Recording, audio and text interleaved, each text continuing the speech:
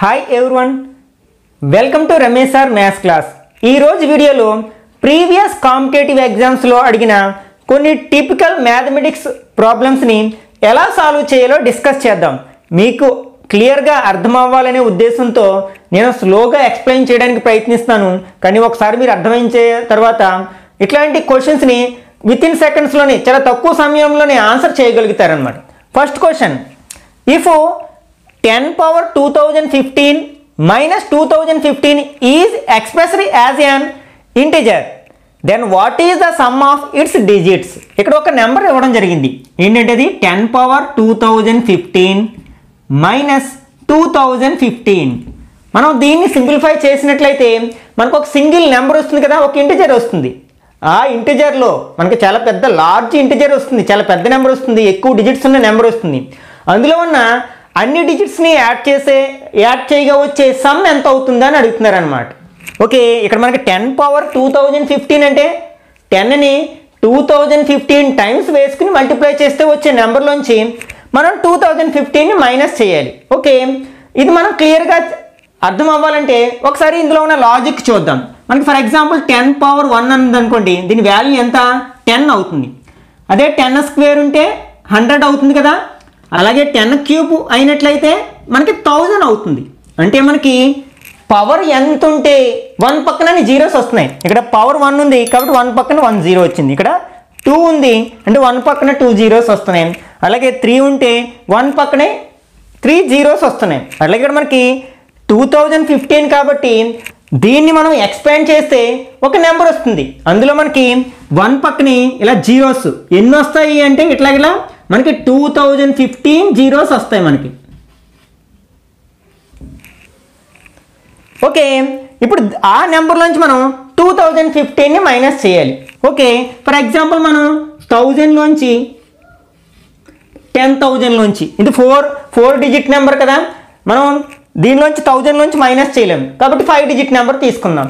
Okay, 10,000లోంచి 2015ని minus చేస్తున్నాం అనుకుందాం. 2015 minus చేస్తే మనకి ఎంత వస్తుంది 5. అంటే బారో తెచ్చుకుంటాం కదా, అంటే ఇక్కడ 9 9 9 10 అవుతుంది కదా. 10లోంచి 5 మైనస్ చేస్తే 5, 9లోంచి 1 మైనస్ చేస్తే 8, 9 అంటే 7, అంటే 7 9 8 5 వచ్చింది.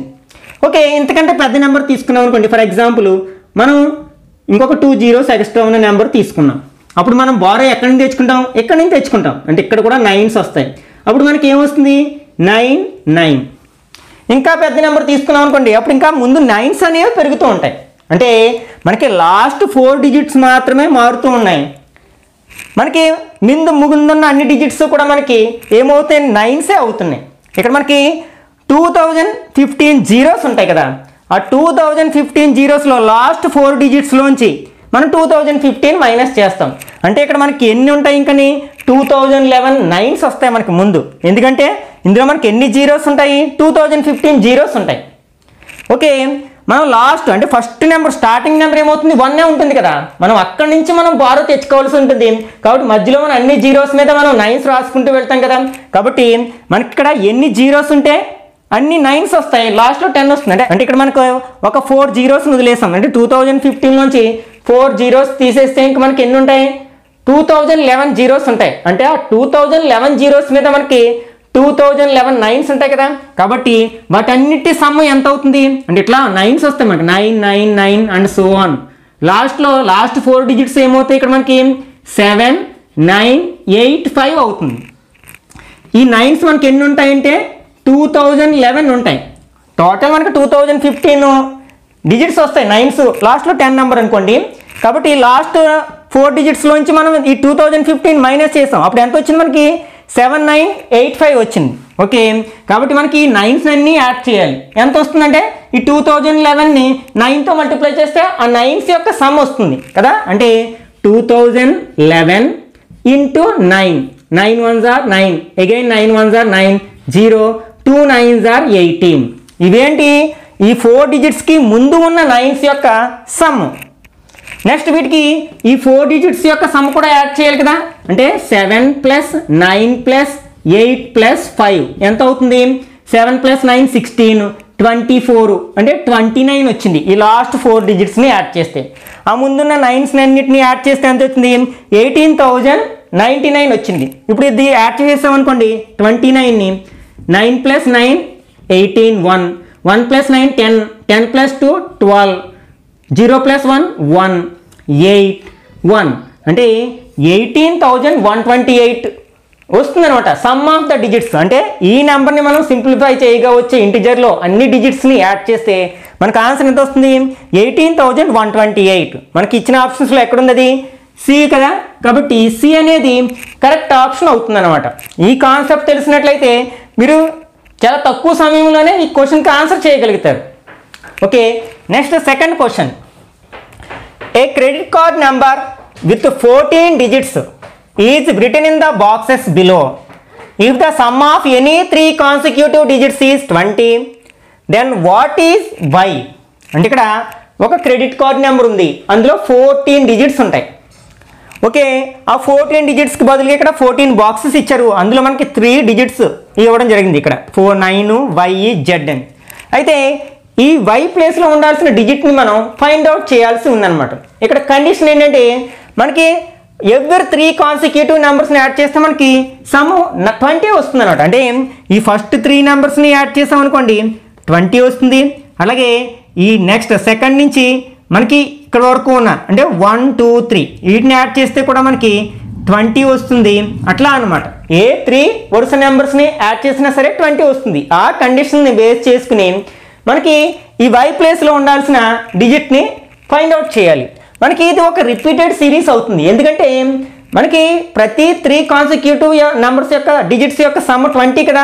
కాబట్టి ఫర్ ఎగ్జాంపుల్ ఈ ఫస్ట్ 3 డిజిట్స్ని ఎక్స్ వై జెడ్ అనుకున్నాం అనుకోండి, తర్వాత 3 డిజిట్స్ కూడా ఎక్స్ వై జెడ్ అవుతాయి, అట్లాగే ఎక్స్ వై జెడ్ అవుతాయి, అలాగే ఎక్స్ వై జెడ్ అవుతాయి, ఎక్స్ వై ఇలా అవుతాయి అన్నమాట.